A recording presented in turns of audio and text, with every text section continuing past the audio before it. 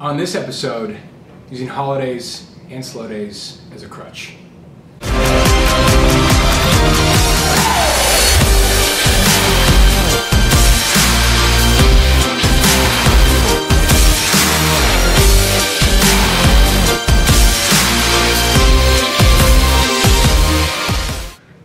Hey everybody, this is The Quarter Show, and we're going to be talking about using holidays and slow days as a crutch.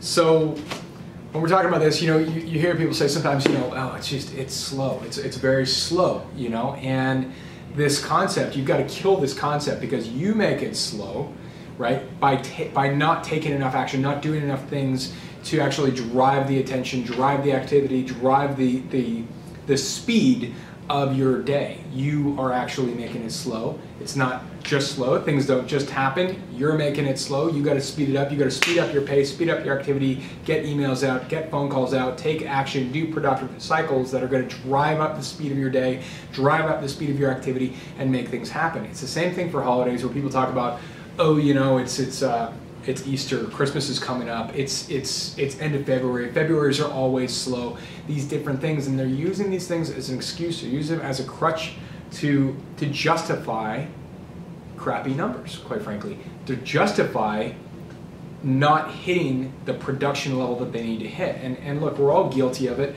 We've all been there. We've all done these different things where you want to blame some external factor, like it's a holiday, like, oh, everybody's out today, oh, it's President's Day, or it's Labor Day, or it's Easter, right? And so, oh, I can't reach them, they're out. The CEO's traveling, the this, the that, all these external factors, and conveniently, they're things that you can't control. And I mean, I believe there was a particular December that was rough for Richter some years back. Is that right? I've forgotten. I don't know what you're talking about. I've forgotten this altogether. There was a December. I've just deleted it from my memory. And a holiday season where a lack of prediction on our part led to drastically low numbers. And Robert decided to never let that occur ever again, and so wrote up a whole strategy on how that particular holiday season was going to be handled. Yeah. Since that time, Richter's highest numbers ever are during that holiday season. Highest ever. Not happening anymore. And it was simply a decision of, well, that's just never going to happen to us again. Wrote up a strategy. Yes, we take holiday. We go on holiday. For sure. But we work. But we make sure the numbers are there. We don't have an attitude like, oh, it's slow, oh, it's Christmas, oh, this, oh, that. We don't put causation on an external factor. We control the outcome when we know that we're taking full extreme ownership or full accountability for the time or whatever. And so in order to make up for it, yes, if there is a lull or a dip in that time, then we get to work and we overstep, we overwork, we outwork this scenario. Time is monitored by how quickly you go into action. Right. It's monitored by how quickly you do. So you can actually create time by moving faster, by getting a hold of your different prospects faster and getting them closed faster, and then you can turn 2 weeks worth of you can turn 1 month of production into 2 weeks, and then take your holiday or whatever. You can control time. You can, and you control time from speeding up what you're doing. I think about the show, the movie The Matrix, when it's like you move so fast that everything slows down. Controlling time, and that's kind of the concept. And when somebody says it's slow, I'm thinking right away, this person isn't doing it. Look, we both closed many wonderful clients and prospects on holidays. Yeah. Because this device, this supercomputer that sits in your pocket, people have them all the time. All the time. Yeah. They're always on. There's been 2 that I can think of. One was climbing the Eiger in Switzerland, where there was no service, no nothing. Legitimate.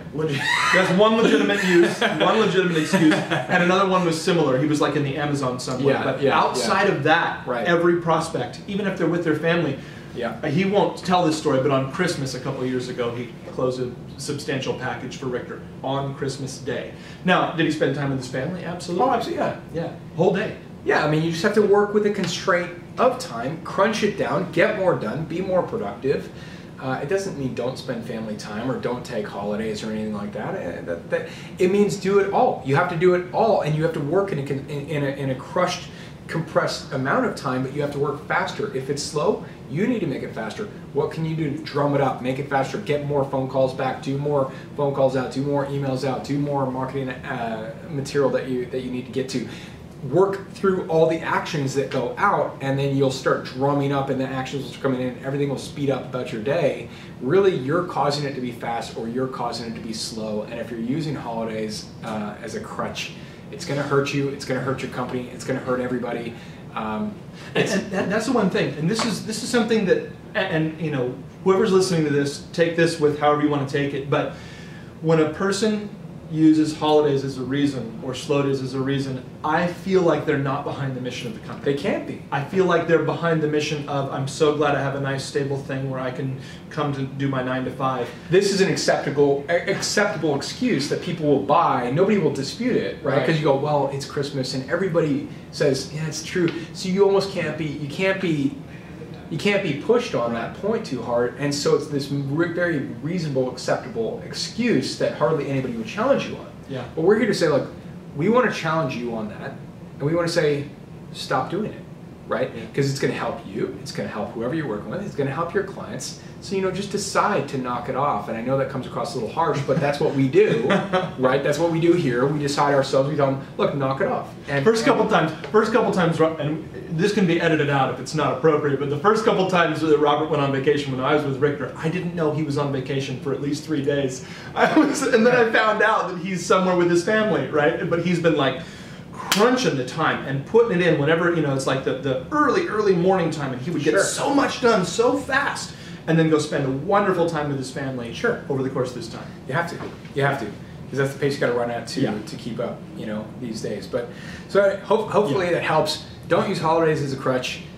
If it's slow, make it fast, because it's completely up to you, and you know, and your whole day will change. And the truth is, the faster it goes, the more production happens. Honestly, it makes it fun. It's a better day to have. You want to feel like you got a lot done at the end of the day. That's how you drive your excitement and your, you know, invigoration for what you're doing. Okay? See you in the next one.